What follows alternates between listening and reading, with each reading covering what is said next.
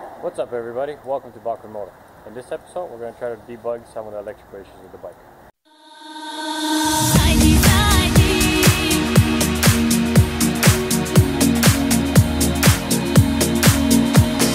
Zaidi, what you say?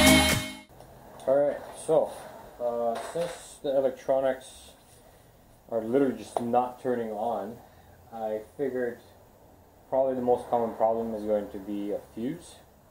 So I got my trusty tester over here, and we're going to test all the fuses on the bike, see if any of them are faulty. And I suspect that we're probably going to find one that is indeed faulty. So let's start with these ones here. I haven't really checked the manual to see what these are for, but I guess just to be on the safe side, we'll check all of them.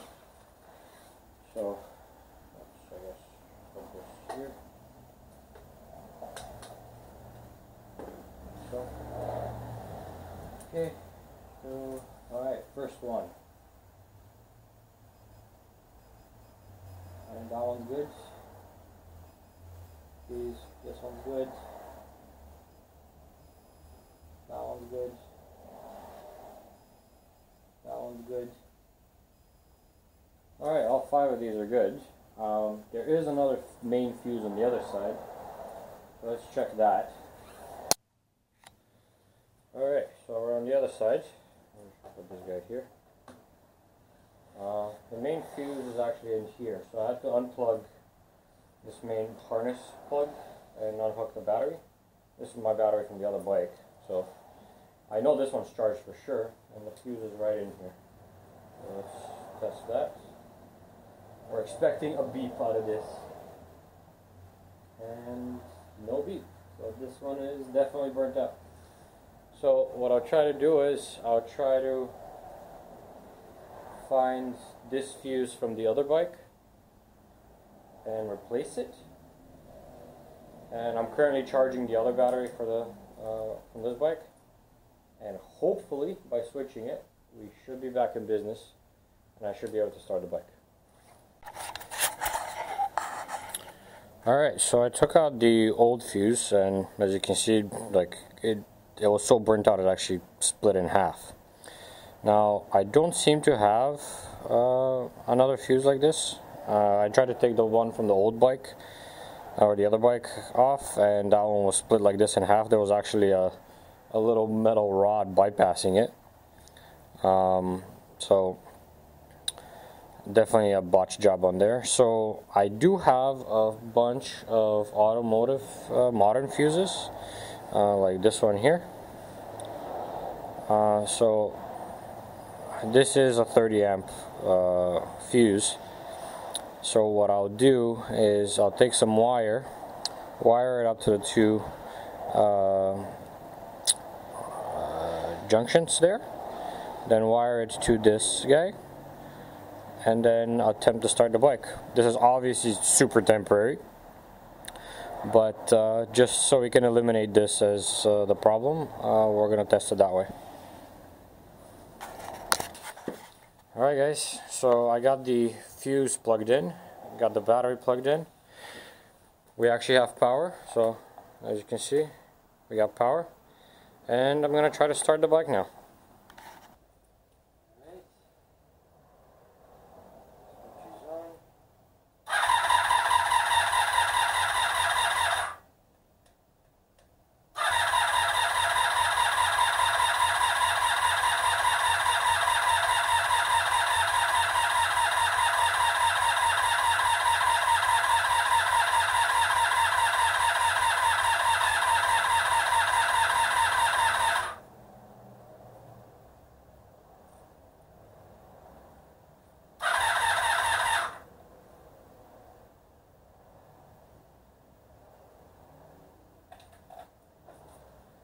It doesn't start, but let me try to get some more fuel in it. So, we got fuel, it seems.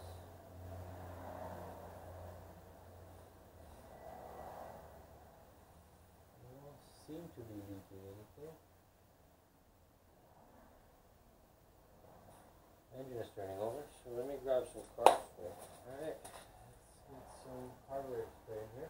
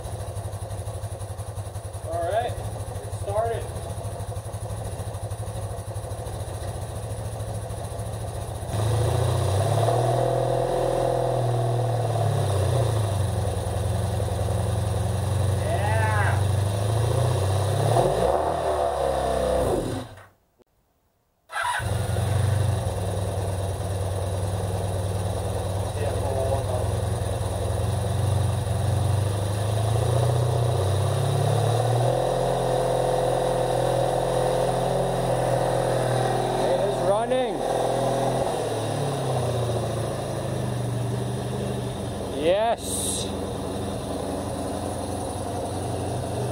Let's see if it'll actually idle properly now.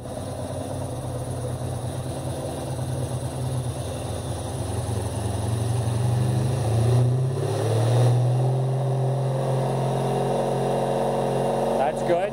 That's good.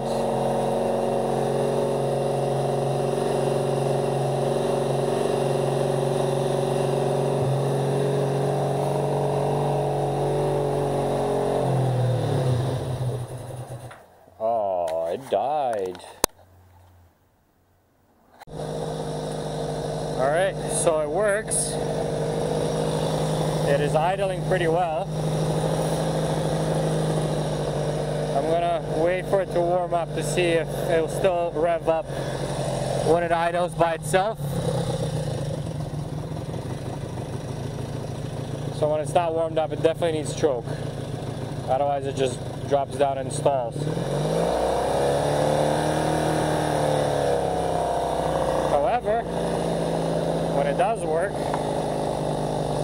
it can do this.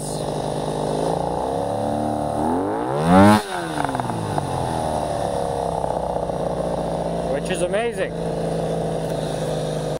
Alright guys, so the Sabre is back up and running.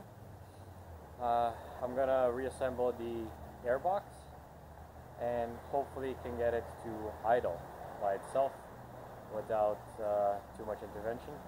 Because right now it only idles if I hold the choke on full, and I believe it's getting still way too much air. Not because of the air leaks, but because the entire airbox is currently open. So let's see how that goes. Alright, we got the airboxes on, everything's covered. Let's see what will happen now when we try to start it. Okay, power's coming on. Kind of running low on fuel, but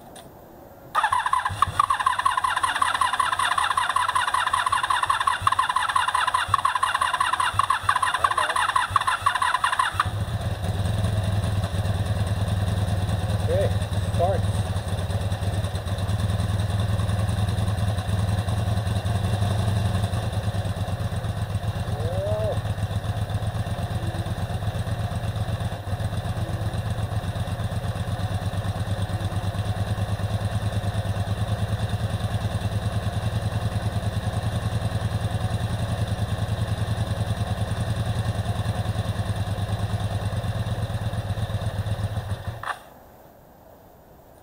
Alright guys, so that was it for this episode. We got the engine back up and running. There's still a little bit of tweaking that needs to be done so it can actually warm up and idle. But I'm happy with the fact that it actually starts. And one thing that I did check was the rubber boots.